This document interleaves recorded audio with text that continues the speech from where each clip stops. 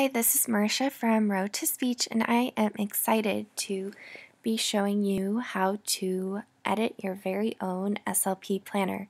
So when you download the planner product from my website or from Teachers Pay Teachers, you'll get two files. So the SLP planner and then the editable PowerPoint version, so PDF and PowerPoint. And I recommend that you make a copy, so Control or Command C, depending on which device you are on, so that you can have a version to fully edit and make your own, and then you'll still have the original to go back to in case something happens.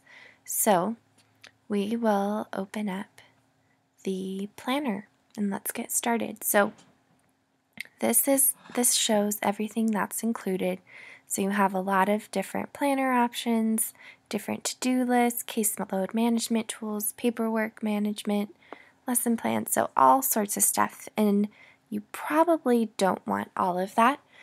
So I'll show you how we can kind of clean it up so you have your very own planner that has exactly what you want in it. So we will go, if you hold down the Shift key and select Shift, that will be a good shortcut for you to delete multiple slides so you can get exactly what you want. So we'll go ahead and delete the table of contents, and I print this front to back so that I am saving some paper and then it looks more like your fancy planner. So this will be the first page and then this will print on the back. So every odd number will be the front and every even number will be the back. And so like for this cover page, I don't want the calendar on the back. So what I do is I go and insert a new slide, and then you can do Command or Control A to select everything, and you can go ahead and delete that. And then so these calendars will be front and back, and you might want to add things in if that doesn't look quite right to you. So what I might do is I would maybe move things around just depending on how you want them. So then we're in the planner section, and if you don't like how I labeled the different sections, there are plenty of blank templates for you towards the end of the packet. And so we've got these, and then you have, if you hover over, there will be text boxes, and if again you use the Control or Command A, you can see all of the fields that are editable.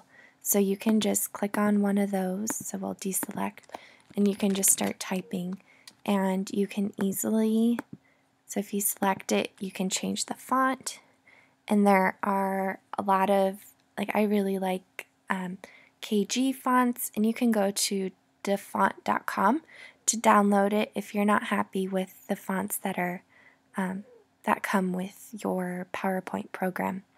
And so you can change the size, you can change if it's bold, you can add bullets, you can do whatever you want. If you want to have text built in, like for the week at the glance, it might be nice if there's stuff that you have, if you have reoccurring to-dos and every Monday you do X, Y, and Z, and every Tuesday you have ABC that you do.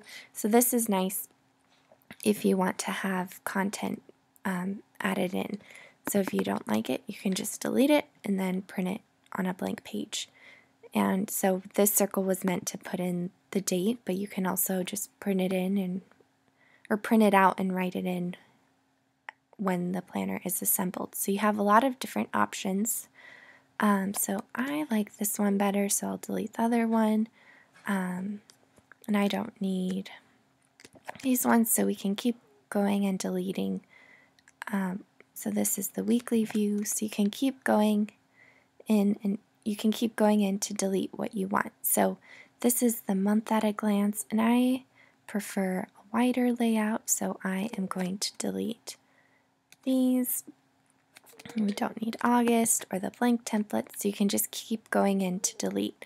And then the calendar is the same. You can type in your holidays or things if you want them pre-typed in.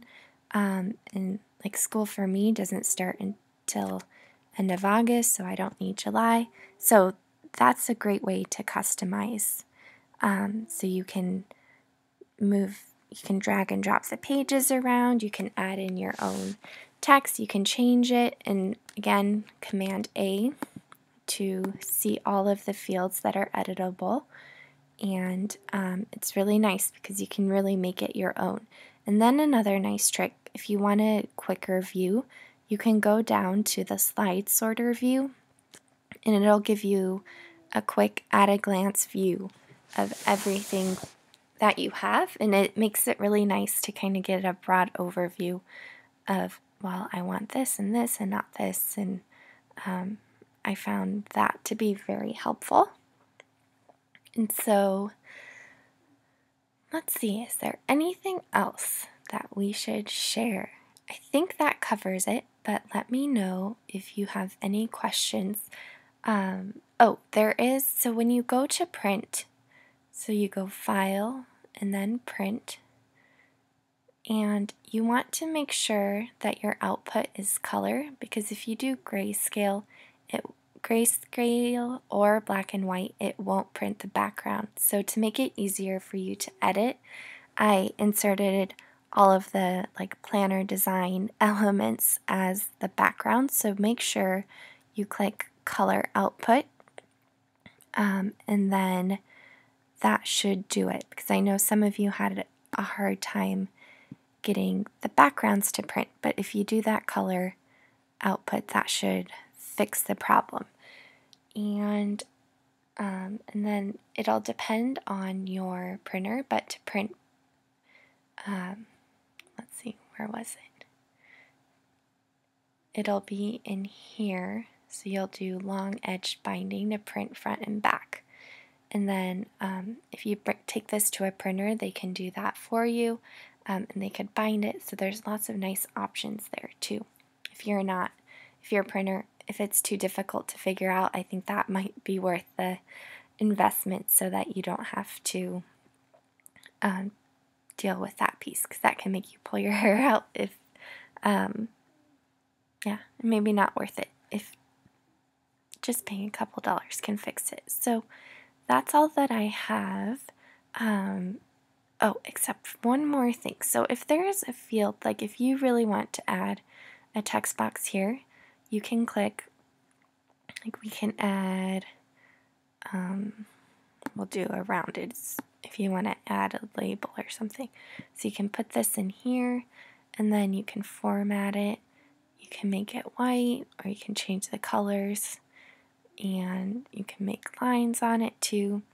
So that's just another way to customize. You can create, I chose PowerPoint too because you can create your very own, you can really do everything that you want with it. So that's a nice little trick. So yeah, let me know if you have any questions. I hope you enjoyed this planner, and I will see you soon. Thanks.